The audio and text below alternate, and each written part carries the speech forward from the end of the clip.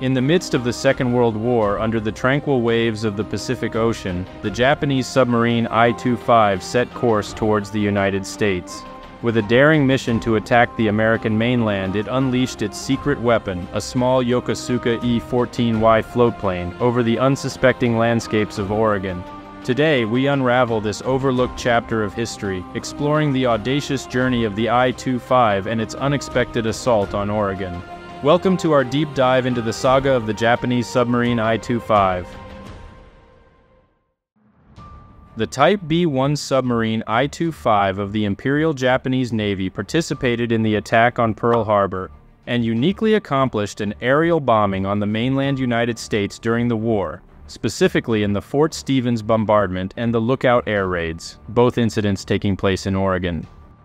At a length of 108 meters or 354 feet 4 inches, the I-25 weighed 2,600 tons and had a range of 14,000 nautical miles, a top speed on the surface of 23.5 knots, and a highest submerged speed of 8 knots.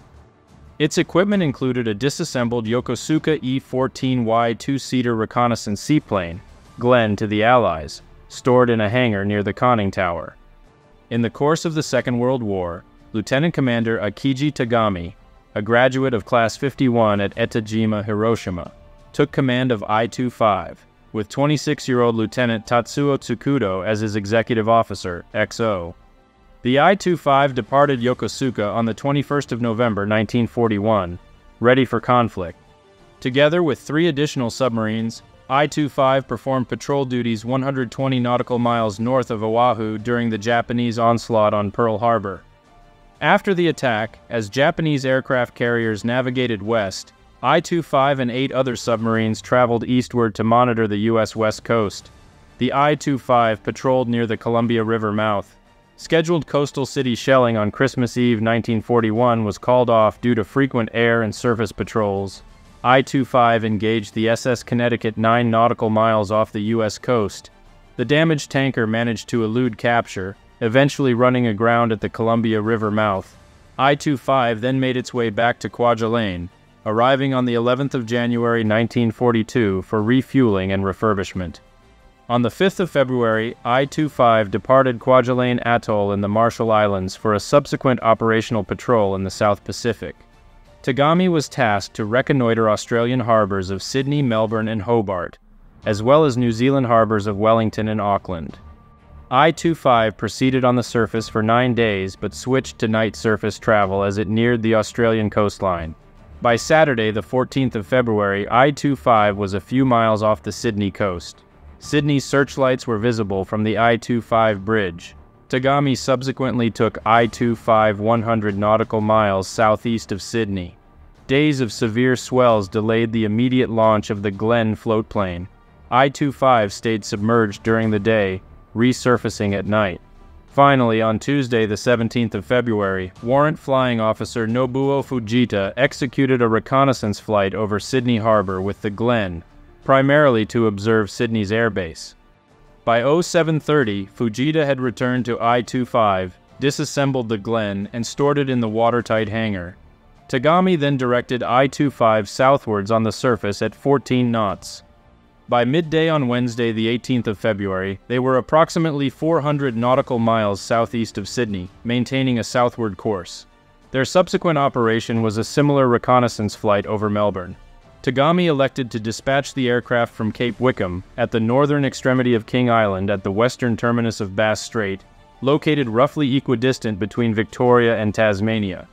The floatplane embarked on its intelligence-gathering mission to Melbourne, flying over Port Phillip Bay on the 26th of February. Fujita's ensuing surveillance flight in Australia occurred over Hobart on the 1st of March. After this, I-25 charted a course for New Zealand, where Fujita undertook another scouting flight, this time over Wellington on the 8th of March. Fujita subsequently flew over Auckland on the 13th of March, followed by an overflight of Fiji on the 17th of March. I-25 made its return to Kwajalein Base on the 31st of March before heading to Yokosuka for refurbishment. The submarine was in Yokosuka Dry Dock No. 5 on the 18th of April 1942, when one of the B-25 Mitchell bombers from the Doolittle raid inflicted damage on the Japanese aircraft carrier Ryuho, situated in the adjacent dry dock number 4.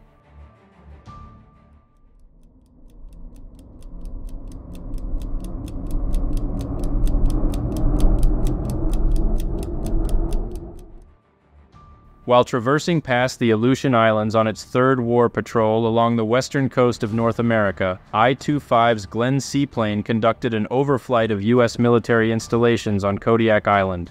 This surveillance mission, executed on the 21st of May, 1942, was a preparatory measure for the northern diversion linked to the Battle of Midway.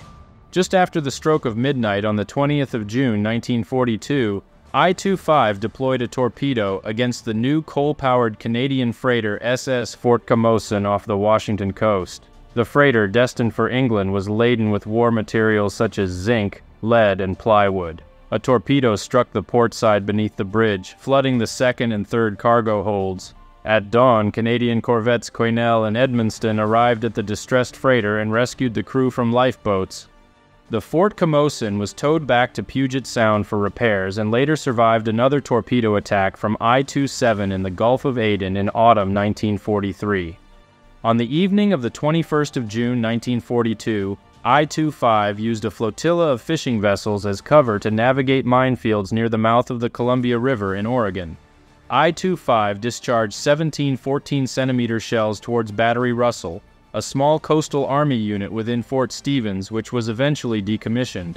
Fort Stevens was armed with two 10-inch disappearing guns, several 12-inch mortars, 75mm field guns, 50-caliber machine guns, along with searchlights, observation posts, and covert radar capacity. The damage was minor, impacting only a baseball backstop and some power and telephone lines. The incoming shell fire significantly stirred the personnel at Battery Russell. Men sprang from their beds, colliding with objects in the darkness. Switching on a light was out of the question, as they hurried to their battle stations, clad in their underwear. Captain Jack R. Wood, the battery's commander, later related to historian Bert Weber, "We looked like hell, but we were ready to shoot back in a couple of minutes." However, when gunners asked for authorization to retaliate, they were strictly denied. Partly this was due to the uncertainty surrounding the submarine's position, compounded by discrepancies in reports from diverse observation points. It was, after all, 10 miles from the shore. Moreover, officials later clarified they refrained from retaliating to avoid disclosing their artillery positions, as they suspected a reconnaissance operation. The submarine might also have been out of reach of Battery Russell's weaponry. The configuration of the 10-inch disappearing guns restricted their elevation, thereby capping their effective range to less than 10 miles. If the battery had fired, the submarine could report back to Tokyo that a squadron of surface ships could just anchor 10 miles offshore and bombard Battery Russell unimpeded, then sail unchallenged into the Columbia, where valuable targets included the Oregon Shipbuilding Corporation in Portland, one of Henry Kaiser's shipyards, which was manufacturing Liberty ships at a rate of over one per week. This was a risk the Navy was unwilling to take. Ultimately, Battery Russell stood its ground, taking the incoming fire without retaliating. This incident marked a turning point for American coastal artillery, with the failure to respond prompting a reassessment of manpower and artillery dedicated to coastal defense.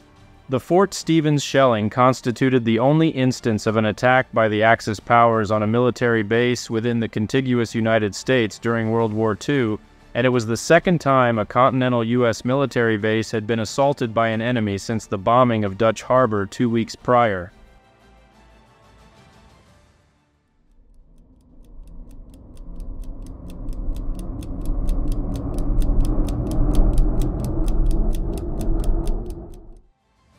Post his successful reconnaissance missions during the second and third patrols, Warrant Officer Nobuo Fujita was specifically selected for a special incendiary bombing mission aimed at igniting forest fires in North America.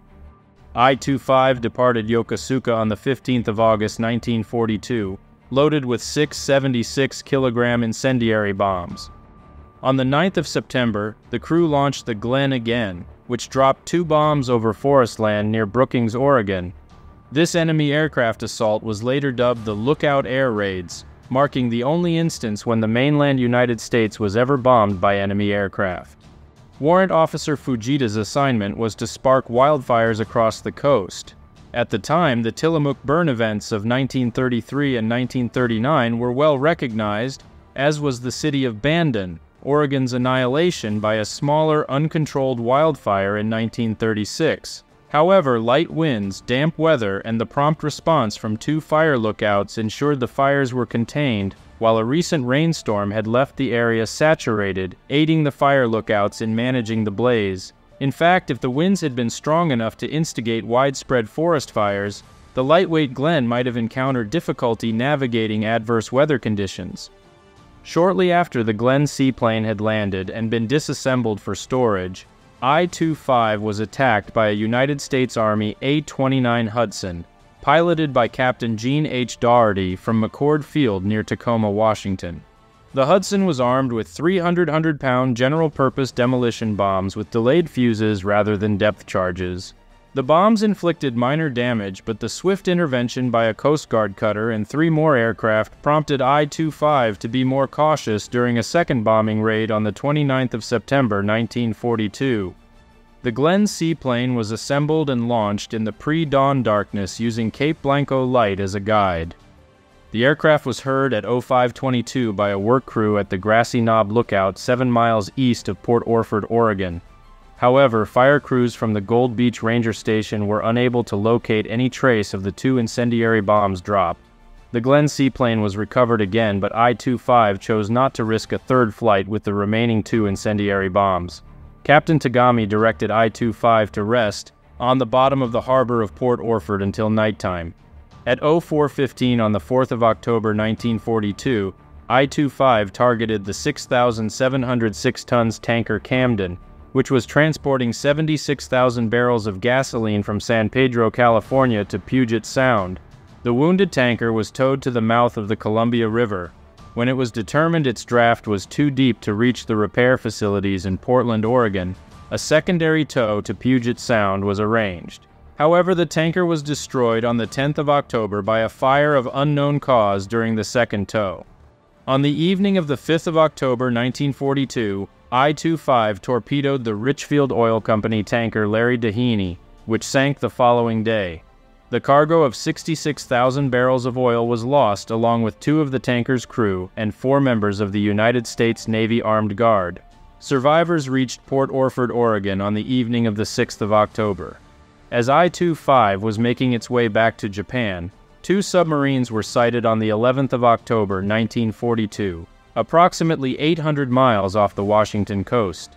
I-25 launched its final torpedo at the lead submarine, which sunk within 20 seconds with all hands lost.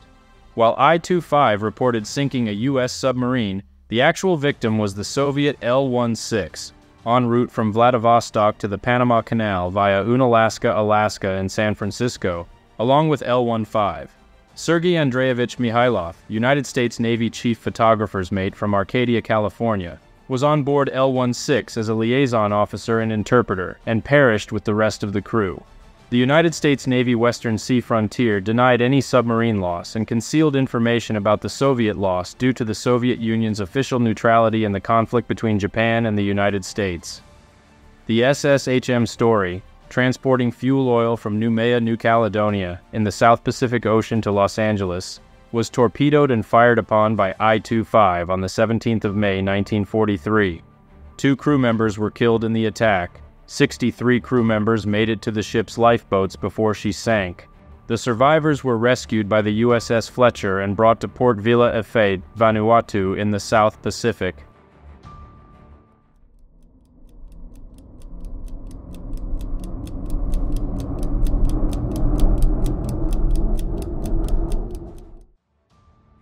Less than a year later, I-25 was sunk in a series of naval engagements from late August to mid-September 1943 off the New Hebrides Islands, about 150 miles northeast of Espiritu Santo, by one or more of the destroyers USS Ellet, USS Patterson, USS Wadsworth, or USS Softly. The exact American ship responsible for sinking I-25 or any other Japanese submarines in the area remains unclear. On the 24th of October 1943, the Imperial Japanese Navy announced that I-25 was presumed lost with all 100 men on board in the Fiji area, and it was removed from the Navy list on the 1st of December 1943.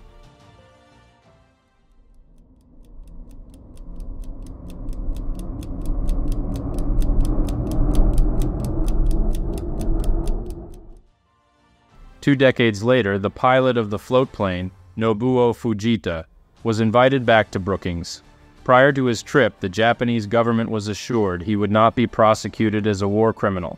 In Brookings, Fujita served as Grand Marshal for the local Azalea Festival. During the festival, Fujita gifted his family's 400-year-old samurai sword to the city as a token of reconciliation. Fujita visited Brookings several more times, acting as an informal ambassador of peace and friendship. Inspired by the warm reception he received in the United States, in 1985, Fujita invited 3 students from Brookings to visit Japan. During the students' visit, Fujita received a commendation letter from an aide of President Ronald Reagan with admiration for your kindness and generosity. Fujita returned to Brookings in 1990, 1992, and 1995. In 1992, he planted a tree at the bomb site as a peace gesture. In 1995, he transferred the samurai sword from the Brookings City Hall to the new library's display case. He was declared an honorary citizen of Brookings a few days before his death on the 30th of September 1997, at the age of 85. In October 1998, his daughter, Yoriko Asakura, buried some of Fujita's ashes at the bomb site.